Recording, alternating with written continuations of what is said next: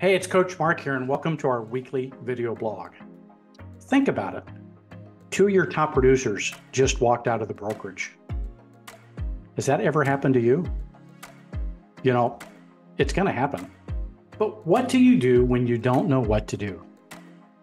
You know, what I was thinking about is what to do when you don't know what to do is forget about the ultimate outcome.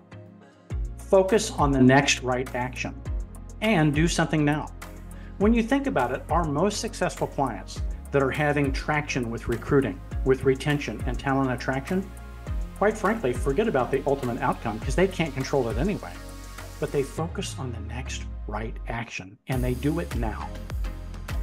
So, what actions do you need to take? What outcomes do you need to switch your focus from?